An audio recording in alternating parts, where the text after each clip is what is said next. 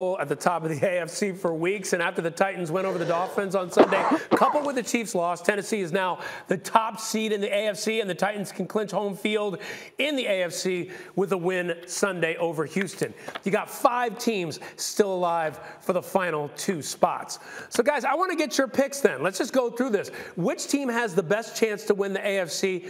Nick, I'll start with you.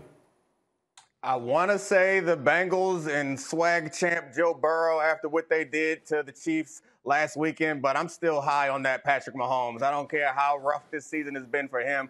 I got to go with the Chiefs. They've done it quite a few times in recent history. I still expect them to prevail in the playoffs more than I do any other team. Graz, who you got? I'm going to go with the Chiefs as well. Again, don't think it's obvious, don't think it's easy, but they have the pedigree. I'm not going to dock them too much for a 3-point loss on the road to a quarterback and a team that's rolling like the Bengals are right now. Jeff? Tennessee Titans.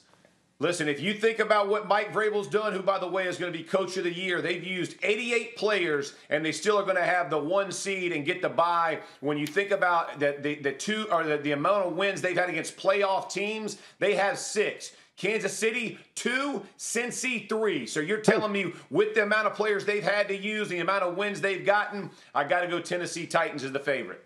And I got to go with the Chiefs just because I got to stop jumping on bandwagons and off bandwagons. Because a couple weeks ago, Patriots, everybody was talking about them. Then it was the Titans. Now the Chiefs lose by 3 to the Bengals, who are about as hot as anybody in the league. And now we're jumping off their bandwagon. Thank you for watching ESPN on YouTube. For live streaming sports and premium content, subscribe to ESPN+.